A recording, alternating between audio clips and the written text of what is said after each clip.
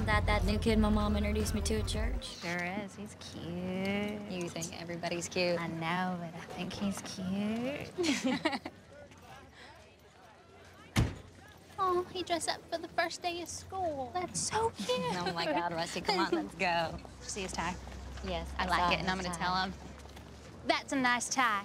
Rusty. Hey, I mean it. Don't let anyone tell you different. Thanks. Rusty. It's Ariel, right? It's Ariel. Ariel. Very good. What's up? Hi, how are you? Good. You guys are my fan favorites. Yeah. You brought back my youth. Yes. Good, man. We love it's like 27 years ago. I was in the prime of my life. I'm That's still there, though. Because Footloose was a movie when I was a kid, like, for me, signified it was cool to like girls. Yeah. Yeah. Because, like, one of the first movies I went to with quote-unquote a date, it was cool, it had the Right. dance element. Right. It was my generation. I was Right. like, okay, now I'm ready. Let's go. Let's do this. This is life. So, what was it like for you guys to kind of like recreate this? Because I mean, Footloose has such a hold on a lot of people. Yeah. Now we get to do it again.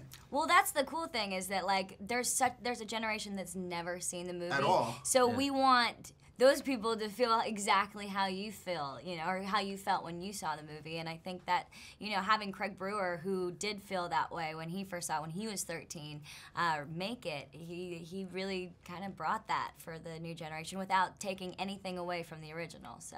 That's cool. That is a really nice breakdown. But you got to be honest with me. When you found out that my man Craig was going to direct this, Hustle and Flow, Black Snake Moan, like, were you like, what's he going to do to twist this up? I knew it was going to be gritty and sweaty and awesome, Which but he surprised, made it cooler. He surprised me so much with his passion to make sure that we did uphold, you know, the heart and soul of the original film.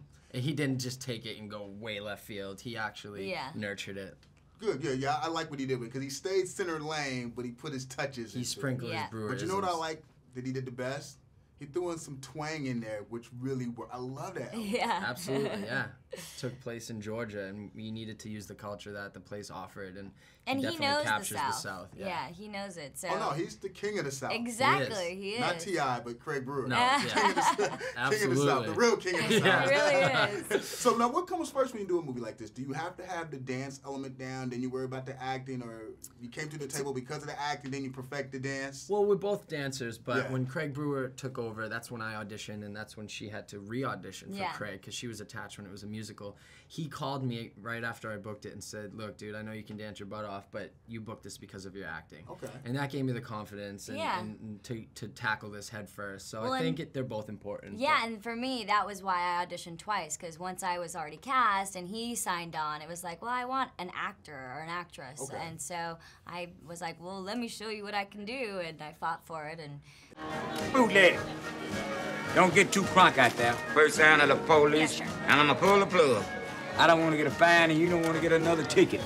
Wait, you got a ticket for dancing? He got 2 tickets for dancing. Pops, man, let's get it. Come on. Yo, Reese, showtime. It's clear.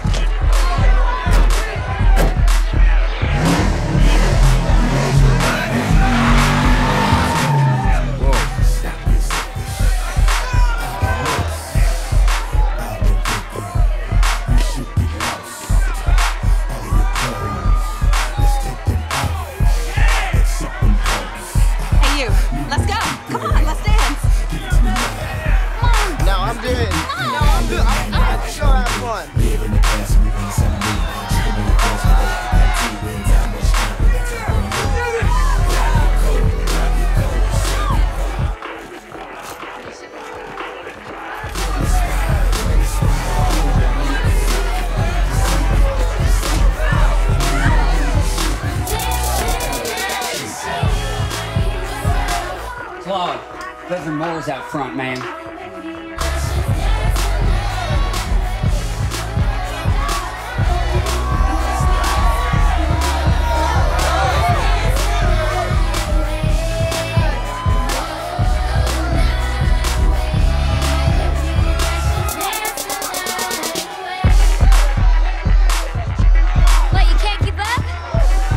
put on a show for that guy, doesn't mean I'm gonna. Attention, attention. Area Moore, will you please come up to the front of the line?